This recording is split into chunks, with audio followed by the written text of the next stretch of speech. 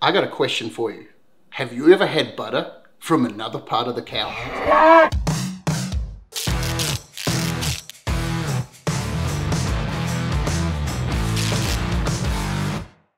Hey, I'm Andrew, and today we're going to wreck a BMCB. Some of you might be asking, what's a BMCB? Well, I'm glad you asked. BMCB is bone marrow compound butter.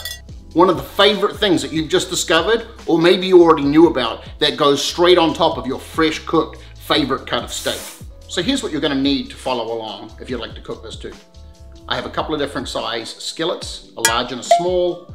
I have a fresh sprig of rosemary from the backyard, have some olive oil, some pink salt, some large flake salt, a little mortar and pestle, some fresh garlic.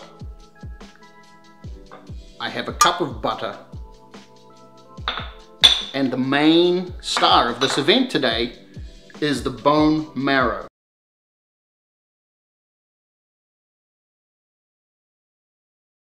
Now you'll see that I've actually cut it into two different styles.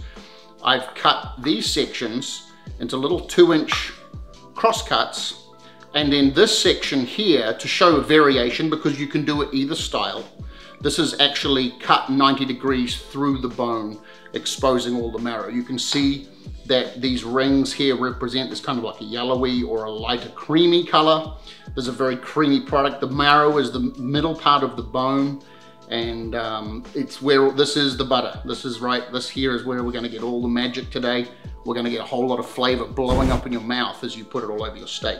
So this is what we're gonna be doing. Watch and follow along. Let's get started. Let's make some magic happen in the kitchen. Okay, so one of the first things that you want to do once you have all of your ingredients and your utensils assembled is to make sure that your oven is on 500 degrees convection broil if you have that availability. If you're in other countries that may have different style ovens, it'll be a convection grill. If you don't have convection, just use grill, but that will work. So let's take on the star of the show. Let's bring our bone marrow center stage here. We're gonna add the bone marrow to the main skillet. The oven is on, it's coming up to temperature, and we are gonna add these pretty pieces of artwork into our skillet. Now, what I wanna do, not everyone does this, but I like to just take things up a notch. I want maximum return, ROI on flavor. I want some flavor ROI. Okay, so we're gonna start to throw some olive oil here, and we're gonna get this lathered. Not too crazy because there's actually going to be a lot of oils coming out of the bone marrow. And so what I'm going to do is I just want to make sure every part of the bone, and you can see the marrow that's getting soft. Now I don't take all of the sections of meat that is still on the outside of the bone off. Some people do. And here's why I like to keep mine on. I like, as this begins to cook and roast in the oven, I want all of the flavor of that meat coming out and caramelizing and flavoring the marrow, so we get undertones and hints of all of that steaky, meaty, beefy goodness. So once we're there, I'm just gonna remove this little skillet out the road, and we're gonna take some of this fresh rosemary, and I'm going to remove the little leaves off the rosemary sprig because I don't want to be chewing on bits of twig. And one of the ways you can do is you just go against the grain with your fingers. I don't want a whole bunch right now, so I'm just going to take the small amount of rosemary that I have here, and I'm going to cut it. I'm going to cut it and I'm going to cross cut it because I want this relatively fine. You can see it's already relatively dry.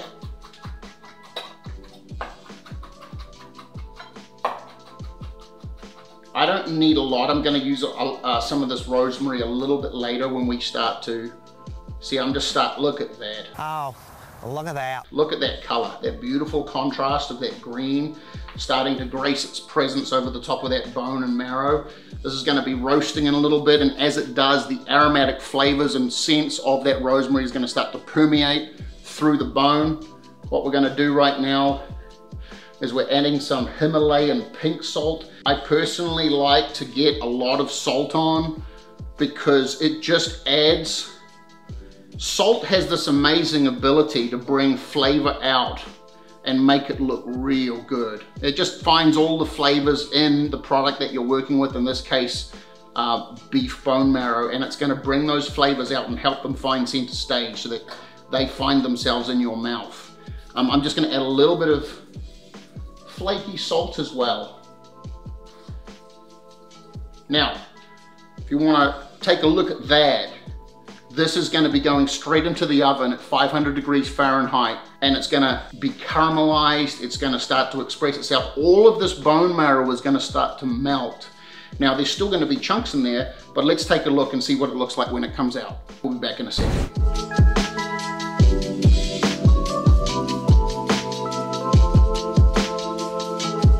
Okay, now we come to the second part. While the bone marrow is roasting for the next 30 to 40 minutes, depending on the size of the bone and the cut you have, we're going to start with the base for the compound right here. So we want to take some rosemary, we're going to take some garlic, we're going to take a little bit of our butter that's come up to room temperature, it's nice and soft, a little bit of olive oil, and some of our salts again.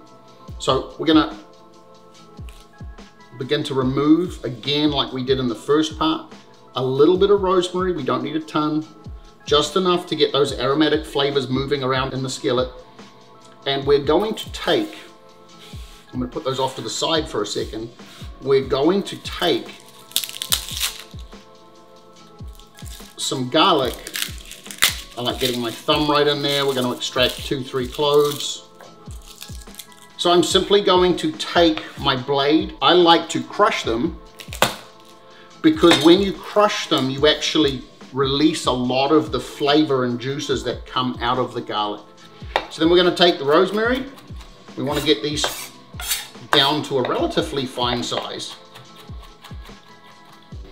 So I'm just going to put that rosemary in the pan. We are now going to crush a second crushing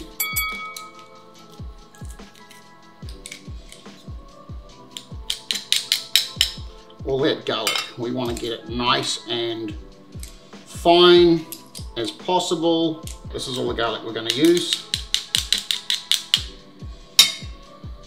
So then what we're going to do is we're going to take a little bit of our olive oil.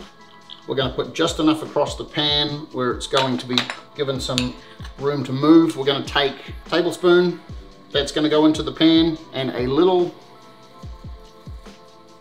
bit of each of my selected salts here. Now, I'm now going to put this over heat and begin to caramelize the garlic. So what we want is we want this garlic to cook just to take a little bit of the edge off. And we only are going to keep it on this heat when we start seeing a very slight brown color, caramelizing, releasing all the sugars. You can see there's actually brown starting to come through.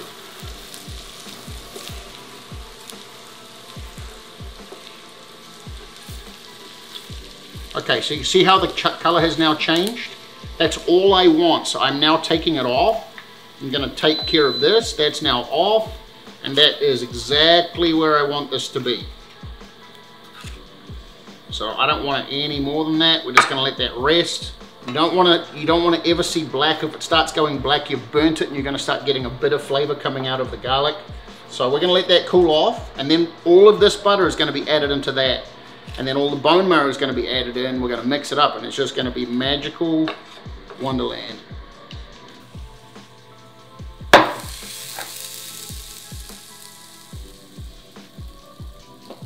So we can see by all of this fatty, buttery oil, that's all come out of the marrow inside these bone sections.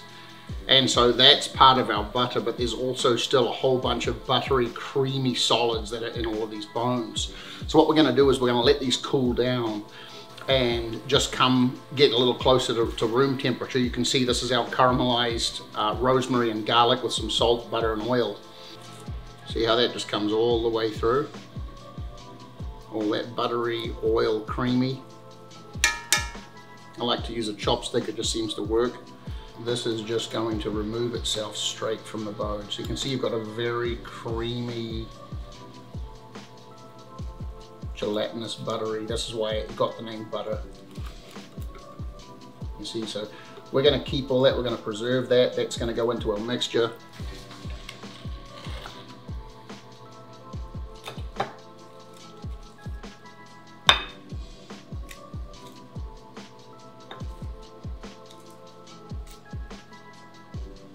So we're going to bring our bowl in, center stage. We're going to tip a little bit of that out, probably half of it.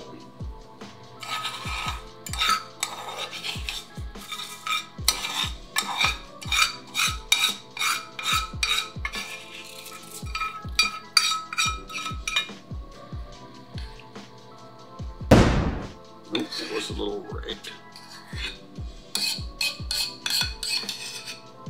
So I'm going to just start to mix this in very slowly.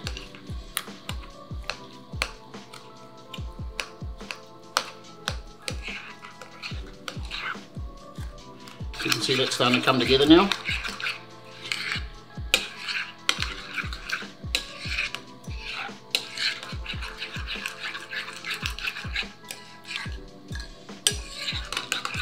And I'm going to bring this up. So I need to hold it in such a way where everyone can see that we are collecting all of that gelatinous bone marrow.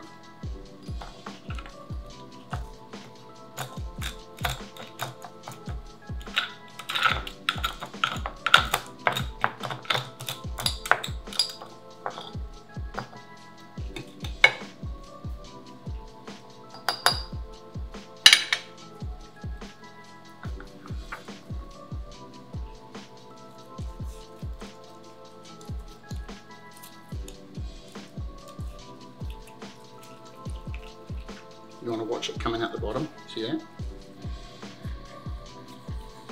See, so you can sort of see that.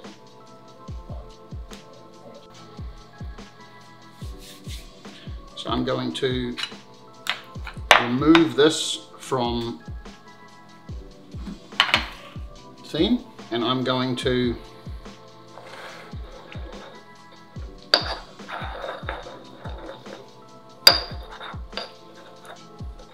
we want to just make sure that we are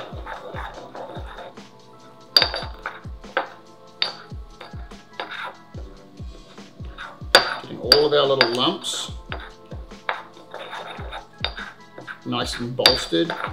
Okay, so now we're going to bring this back into set.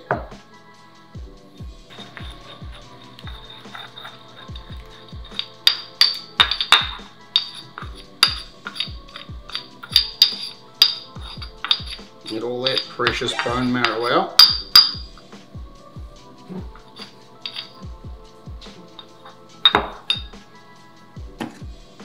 And then I'm going to,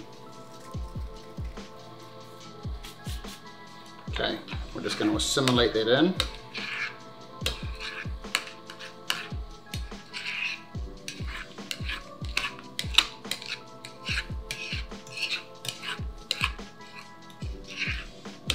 You see all that creamy, fatty texture just starting to merge with all the standard butter.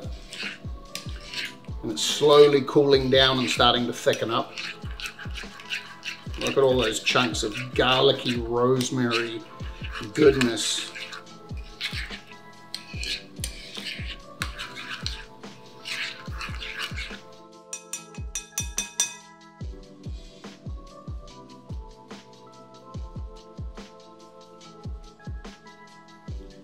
So what I'm looking to do essentially is make like a sausage of this butter and make it into like a little roll.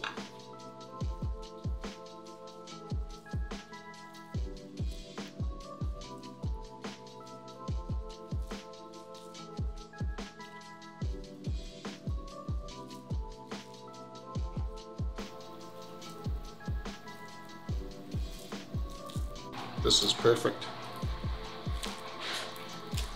See what's happening here, people? This is a perfect execution.